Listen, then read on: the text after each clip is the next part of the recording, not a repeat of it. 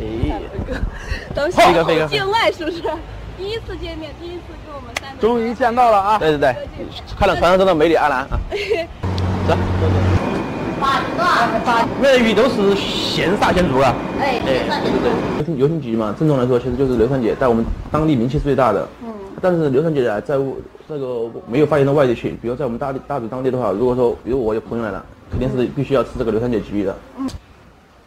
先夹一条，还有谢谢。然后再来一点汤。浇一点汤，带一半的油的，对。get 到正确吃鲫鱼的方法。给大飞来一个。人家出锅的时候鱼是8分熟的，然后泼油，端上桌刚好全熟。现在阿兰和这个大飞我们已经吃的差不多了，晚上继续去我家，大家再尝一下我的厨艺啊。走。今天接待我们重庆重味的大美女阿兰，还有这个汤大飞。今天我一个菜是番茄排骨汤，再来一个是我拿手的酸菜鱼。番茄先给它打成40刀，这样方便去皮。他天天烤我最软。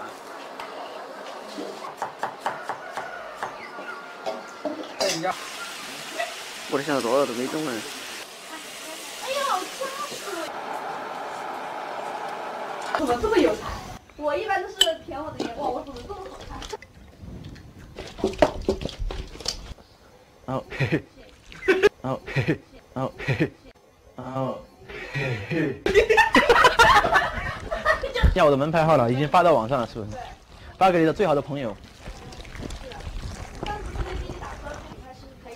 今天呢，主要是接待一下客人啊，我就不用介绍详细的煮饭步骤了啊。谁说一定要看什么？看的是什么东西啊？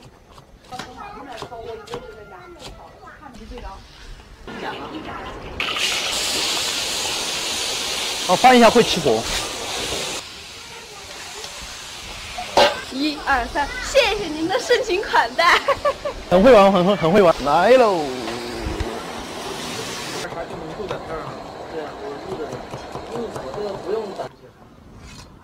然后这一步很关键，一定要先洗过手，再抓一下。然后均匀的放进去。这个片鱼的师傅这个技术啊，我也懒得说了。别慌啊！你不慌，这是重口味版的酸菜鱼。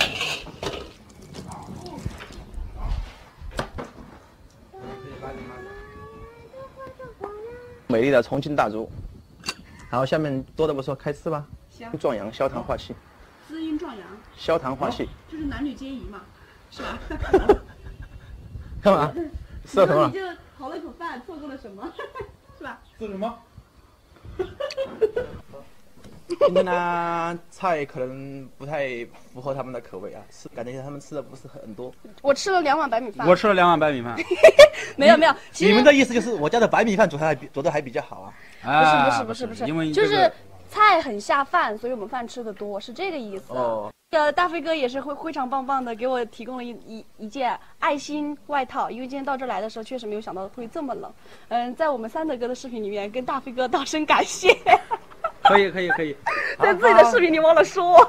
算了，就这样说吧。我的粉丝来多多关注阿兰还有这个大飞。阿兰的 ID 是重庆城卫啊。对，重庆城卫。好的，那我们下期再见啊。拜拜。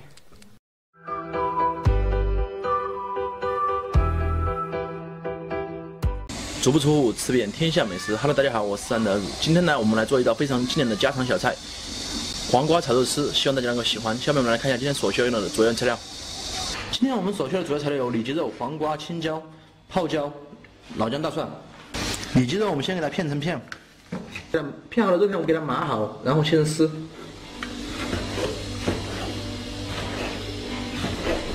家常切肉丝的时候，并不一定要多细，一定要均匀。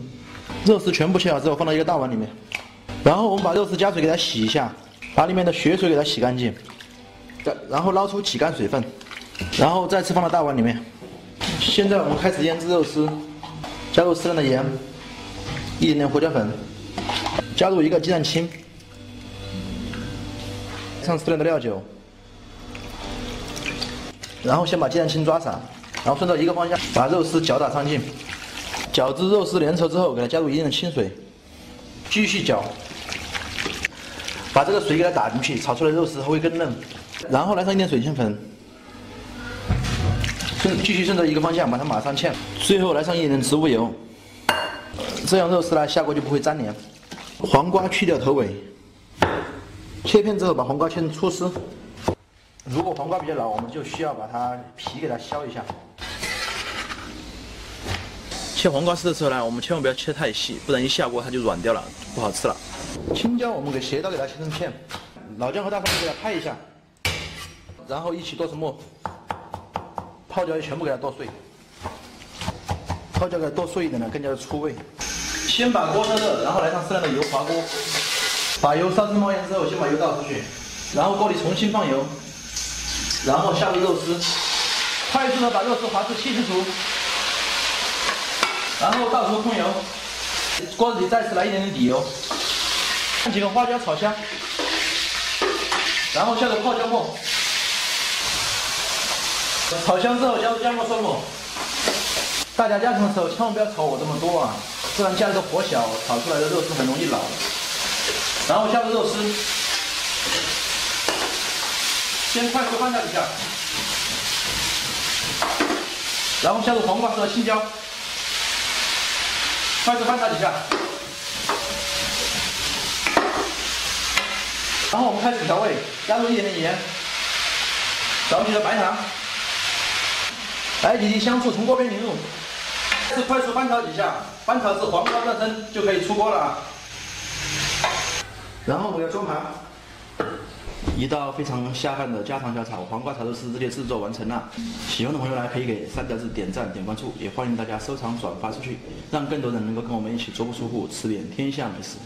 下面呢就是大家最喜欢的尝菜环节，这样炒出来的肉丝很滑嫩，味道呢也非常的下饭，大家赶紧去试一下吧。足不出户吃点天下美食。Hello， 大家好，我是三德子。朋友来钓了几个小鲫鱼，今天我用它来教大家做一个藿香鲫鱼，希望大家能够喜欢。下面我们来看今天所需要用的主要原材料。我们刮掉鱼鳞，然后抠掉鱼鳃，剥开肚子，去掉内脏之后，把这个黑膜给它洗干净。像我这种钓的鲫鱼啊，它黑膜会比较少一点。我们先把鲫鱼给它打上花刀，像这样大的鲫鱼呢，一边3刀就可以了。打花刀的时候不要打得过长，不然它下锅它很容易坏。切好的鱼我们给它放到大盆里面，加入少许的盐，盐不能太多，因为这道菜呢盐味主要是靠等一下烧进去的。这里放一点点盐呢，主要是为了去腥。大葱也给它把葱水挤出来，来上一点点料酒，用大葱把这个鱼给它抹均匀，这样去腥比较充分一点。然后先放到一边腌制一下。蒜萝卜先切片，切丝之后再给它切成丁。泡椒和泡姜一起剁碎，鱼香我们给它切碎。切鱼香的时候都能闻到这个香味，非常的浓郁啊。因为我们这边呢不长藿香，所以我们会用到鱼香草来代替。用鱼香草来做到的菜和藿香鲫鱼的步骤是一模一样的。大蒜给它拍一下，然后剁成蒜末。做藿香鲫鱼呢有2种办法，第一种是把鱼炸一下，第二种就是直接烧。像我们这种比较小的野生鱼的话，我们建议大家直接烧。如果是养殖鱼的话，大家可以下油锅炸一下。锅先烧热，然后来上一点猪油，再来上一点植物油，先给它来上几个花椒，下入泡椒，稍微炒香之后，给它加入豆瓣酱。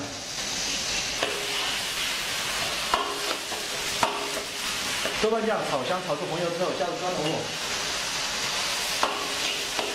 来上一点白酒或者料酒，从锅边淋入。这一步是为了去除材料里面的异味。炒出酒气之后加水，锅里把汤烧开之后，下入鲫鱼，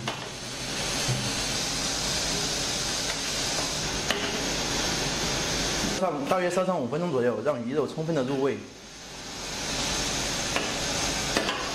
第3分钟的时候，我们把这个鱼稍微给它翻一下身，然后开始调味，加入适量的白糖，和一点点胡椒粉，们再烧上3分钟，我们把鱼给它夹出来。一般我们在饭店做的时候，我们会把这个渣给它捞出来，但是在家里面我觉得是没必要的。这样的汤我们来加入小葱，加入点芡粉，一般的鱼香。藿香呢步骤是一模一样的啊。喜欢吃醋的朋友，这个时候可以给它少了一点香醋。淋汁儿，最后一步淋汁儿，最后撒上剩余的藿香。一道非常美味的家常菜藿香鲫鱼，这就制作完成了。喜欢三德做的菜呢，记得给三德点赞、点关注，也欢迎大家收藏、转发出去，让更多人能够跟我们一起足不出户吃遍天下美食。下面就是大家最喜欢的尝菜环节了，我们直接给它来上一条鲫鱼，上来还是一点点的吃吧。鱼肉非常的嫩，而且非常入味，加糖的酸辣味带着一点藿香的香味，非常的美味，大家赶紧去试一下吧。不过大家吃鲫鱼的时候一定要小心吃啊。